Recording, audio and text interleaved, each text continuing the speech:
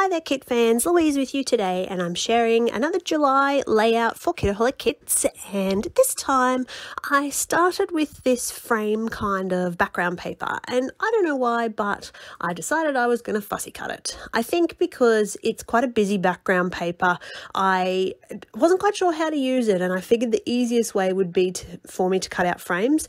Not only that, but I really like frames. I think they make a really interesting addition to the background of a layout, and in this case too, the photo itself, it needed something a little bit extra added around it. So I'm firstly going to put some frames around the photo, and I'm going to mount them up with some cardboard just to add a little bit of dimension.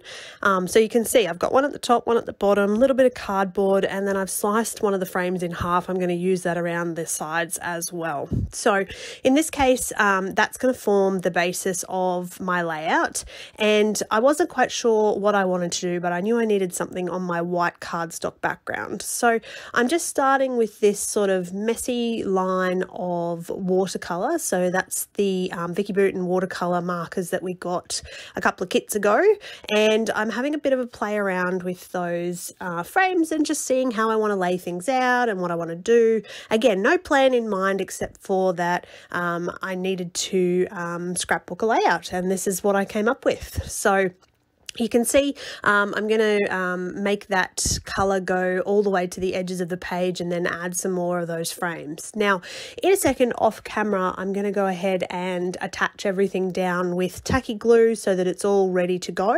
And I'm going to add some black cotton into the background of the actual photo area. So nothing too technical here. This is all just about making a bit of a mess and adding a little bit of texture and interest. I had initially thought about maybe stitching those frames into place, but I think that just the messy sort of cotton thread helps to just add that textural interest.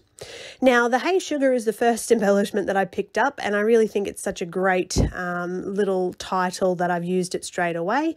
I also found that we had these extra frames, so I decided to use those.